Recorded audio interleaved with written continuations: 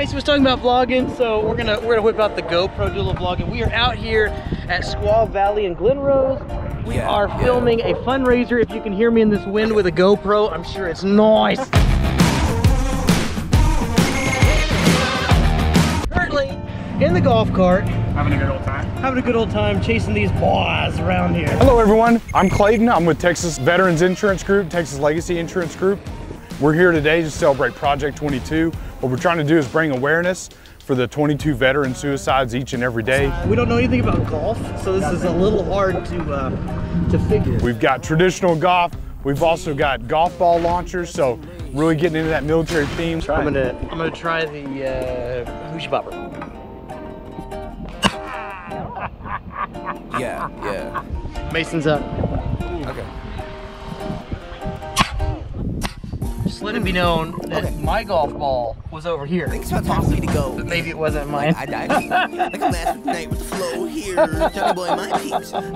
My golf ball was farthest. Pretty sure about that? My drink don't stay in place. Pretty sure about that. I'm gonna need you guys to confirm that these are the 3 balls though, because one was way up there on the green. That's it. Those are them?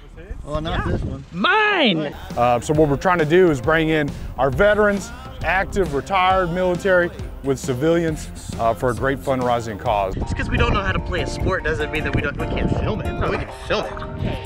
Look at us, bam, bam. I'll leave it at that, but it's going to be special. Balls, this is not what you're supposed to do. Etiquette on a course, we know this, but we're trying to get the shot. It'll be very unique, so stay tuned. No limits, no ceiling, no crown, no pressure gonna hold me down.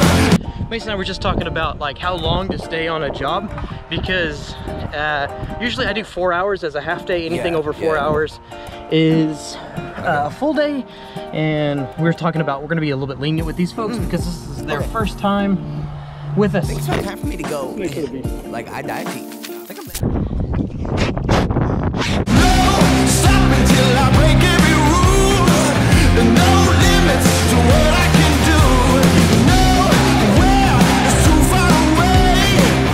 No border gonna stand in my way. We're just getting smiling faces now, and then we're gonna grab some water, and then I might send up the drone, and then we'll call that a day. Okay, Mason and I get set up for the next shot.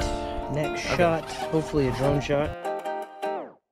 I told Mason earlier, you kind of got to ask for forgiveness rather than permission. That particular gentleman was a drone pilot as well. So there's a nuclear power plant right behind us. We'll take his word for it today. Not worth the fine.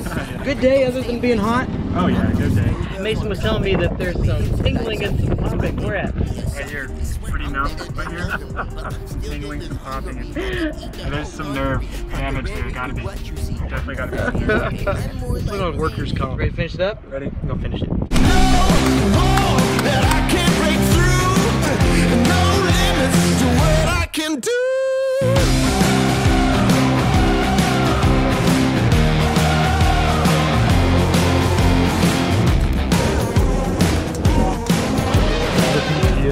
Dropped off Mason.